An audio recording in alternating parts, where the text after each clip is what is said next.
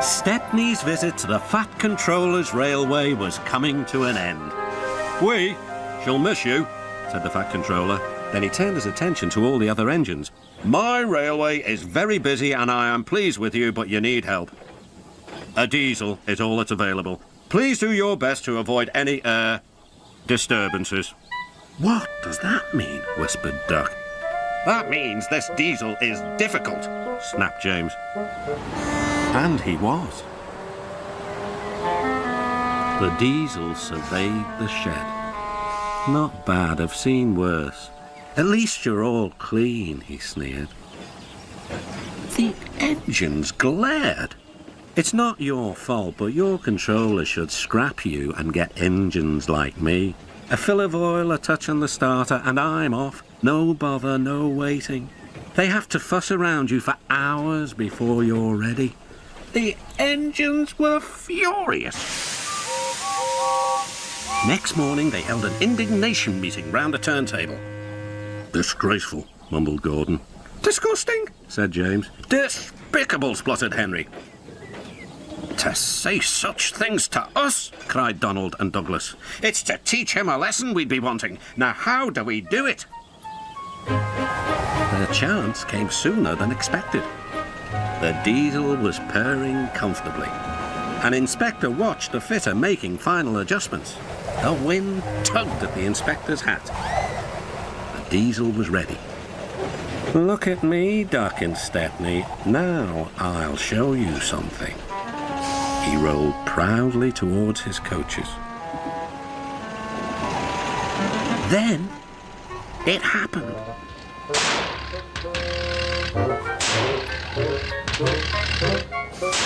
Shaking and spluttering, the diesel stopped. Meanwhile, the inspector was looking for his hat. The diesel seethed with fury as Duck and Stepney pushed him back to the shed. "My hat!" exclaimed the inspector. "You've sucked it through your air intake." "Bother your hat," said the Fat Controller. "The heavy train's due out. You'll have to take it, Duck. Stepney, will you help, please?" "Thank you, sir," cried Stepney. "I'd like a good long run on my last day." The engines were soon ready. "Gordon will take over from halfway, so get the train there. Good luck." "Don't worry," smiled Stepney. "We'll get there and be early too."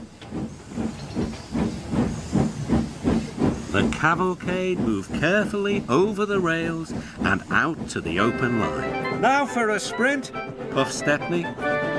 "I'm ready when you are," replied Duck. Soon they were whizzing through Edward Station. And next, they charged at Gordon's Hill beyond.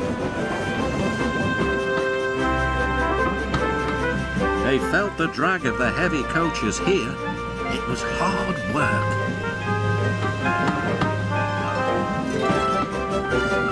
At last, they were running smoothly along the line towards the big station.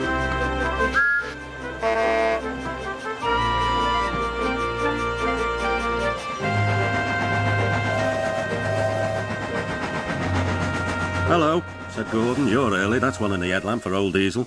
"James says he's sick as boiler sludge and sulking in the shed."